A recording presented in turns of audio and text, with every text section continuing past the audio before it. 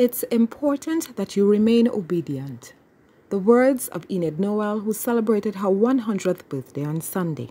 Ms. Noel, who was born May 6, 1922, is a mother of 6, grandmother to 20, great-grandmother to 31, and great-great-grandmother to 3. During a celebration at the Hyatt Regency Trinidad, she was surrounded by doting family members and shared that her obedience is what kept her going throughout the last century.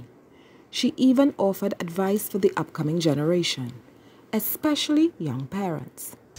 The parents of today, I think, should take a little more time with the children, because you got to love your children. You got to love them. And if you love them, as Jesus loved us, you'll take care of them. Yes. Because he gave them to us. Yeah. Acknowledging the seriousness that is the COVID-19 pandemic, she told TTT News she is still able-bodied and even sewed for herself masks for a number of people close to her. I made 50 and I gave to neighbor children and neighbors and so on, and kept the rest of them. And not too far away in Diego Martin, another centenarian, Phyllis Georgia Marshall, was also celebrated by relatives and loved ones. Ms. Marshall was born May 8, 1922, and said her secret to long life is simple: live a good life. I'm praying that Trinidad and Tobago wouldn't be as it is right now. You know how it is, what's going on? Yes. And those people, they will change the ways. They will turn their life around and ask God, pray to God and ask Him forgiveness. She spoke lovingly of her family as well. I live in peace with everybody.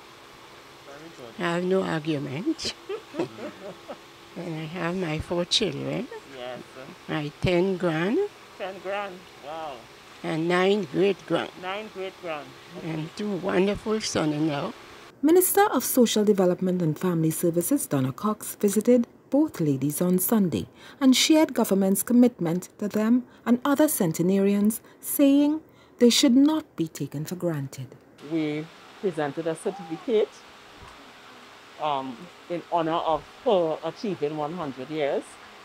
We partnered with Kiss Baking Company, and of course we presented a cake. We also presented groceries.